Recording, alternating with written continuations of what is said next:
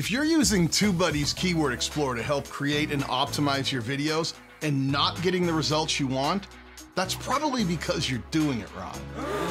My name is Daniel Battal. I'm a silver play button content creator, software consultant, and channel growth strategies coach. I've helped countless channels find success on YouTube. Along the way, I've also helped develop some of the TubeBuddy tools that you might be using. And I have to tell you honestly, nothing bums me out more than when creators struggle to use those tools effectively. Today, I'm gonna teach you a better way to use TubeBuddy's Keyword Explorer. Now, I need you to understand that TubeBuddy is just a tool, and tools only work when you know what you're trying to build and how to use that tool effectively. The very first step in that learning process is understanding how YouTube actually works. YouTube is a platform of prediction. At any given moment, it's doing its best to predict what to serve a viewer in order to get them watching videos and keep them watching videos. As for the Keyword Explorer, it's ultimately designed to help you do two things. Learn what your target audience seems to be interested in and help you figure out what video you might want to make next. TubeBuddy is all about tags, and I hear the tags aren't all that important. That's probably the single biggest response that I've heard creators say that's the biggest mistake they make for understanding SEO and video optimization. It all begins with a simple misunderstanding of what tags are and what keywords are. Tags are a YouTube feature. The tag box is a simple area where you can add descriptive words to help YouTube better understand your video content. But YouTube has specifically said that tags themselves play a minimal role in your video's discovery. But here's where a lot of creators get confused. You can also add descriptive words and phrases in lots of other places besides the tags box, like your title or your description. You can even put them in your thumbnail. That doesn't make these descriptive words and phrases tags. They're actually what we call keywords. Keywords are just simply informative words and phrases that help represent to YouTube and your target audience the significance and concept of a video's content, no matter where you choose to use them. Where creators often get confused is keywords can be used as tags, and tags are often keywords, but keywords themselves are not tags.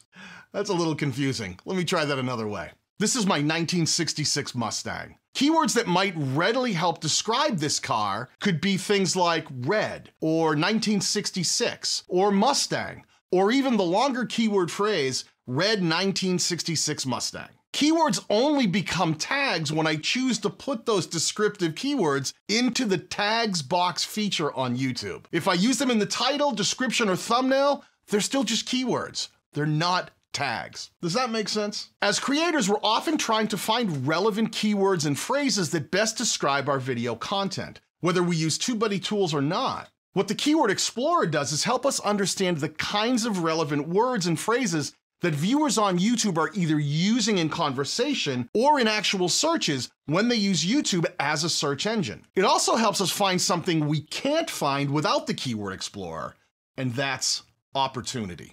Let's use my car as an example. Should I make a video about this car? Are people even interested in it? Which keyword should I consider focusing on to give my video the best chances for discovery? Are there already a lot of other videos that have strong relevance, performance, and satisfaction metrics on YouTube that will likely get recommended to those viewers before my video, making the competition for discovery on the platform harder for my channel size? These are all questions you need to think about when you're using the Keyword Explorer. My advice is start here. Forget the title. Tell me what your video's about. I'll start with the keywords 1966 Ford Mustang. I'm gonna start by choosing what I think are the simplest descriptive words that would connect with the broadest target audience possible. In fact, what I'm doing here is trying to learn the language that my target audience speaks, or more to the point, how they tend to type those words into search queries when they use YouTube as a search engine if they're looking for this type of car or interested in content about it. Now, I'm gonna say something pretty controversial right here.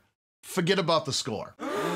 That score is just a quick reference to help you understand if something is completely awful as a target or maybe something worth looking a little deeper into. Don't ever use these tools to turn crafting a title into a high score game, or you're really gonna be missing the point. The areas of the Keyword Explorer that you want to use to make a quick decision about your target are right here. The search volume for this target, which is actually excellent. The competition of other videos which have been made for the same target, which is actually a little lower than I'd like it to be, but not terrible. And the optimization strength, meaning how many of the highest performing videos currently ranking actually use the words 1966 Ford Mustang in that exact order in their titles. In the upper right, this data comes directly from Google, and it's telling us that the interest for this target in the last 30 days on YouTube, meaning how many people have actually typed these exact words in this exact order into the search bar, it shows that there's actually some activity. And that's a good thing. When I looked at the bottom, the target mark tells me that there's a video ranking in the top 20 on YouTube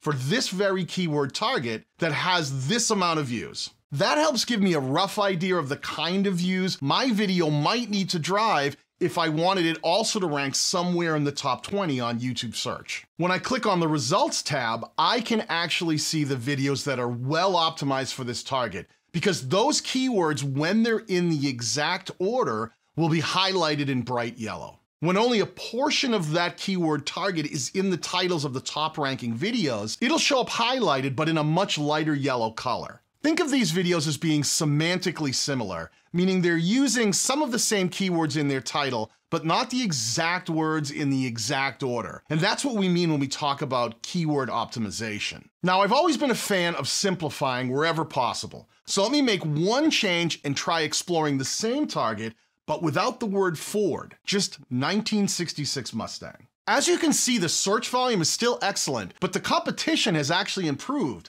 and the optimization strength shows opportunities, meaning that there are videos ranking that aren't using these exact words in this exact order in their titles. What I'm really liking about this target compared to the last one is that the Google data is showing me on YouTube the interest over time in the last 30 days is actually better than when the keyword Ford is included. Here's a great example of me actually learning the language of my target audience. When it comes to searching for this vehicle, it seems more people tend to type in the year in the model, but leave out the word Ford. That might be because it's faster for them to type it that way, or maybe they assume that people know that Ford makes the Mustang, so they leave the word out. No matter what the reason, I'm just here trying to learn the language that they speak and where opportunities might exist so I can apply that keyword research to my next video title.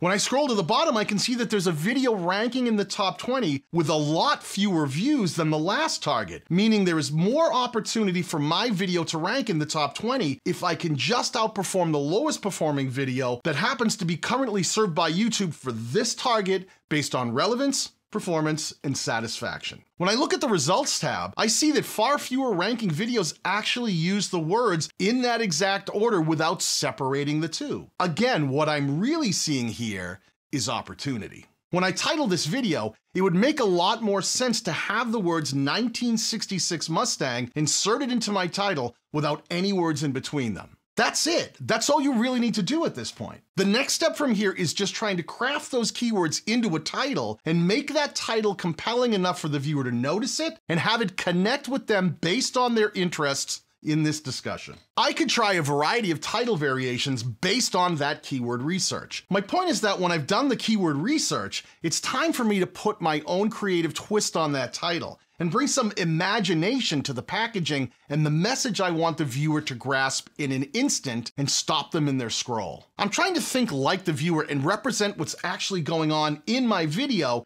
in a way that will connect with the viewers who are interested in this conversation at a glance and hopefully win the click. Now, I hope this has showed you a better way to use TubeBuddy's Keyword Explorer, but if you have any questions, feel free to drop them in the comments section below. And if you want to learn more about how to use TubeBuddy to grow your YouTube channel, click on the video that's on screen now or the one that I'll link down below. Peace.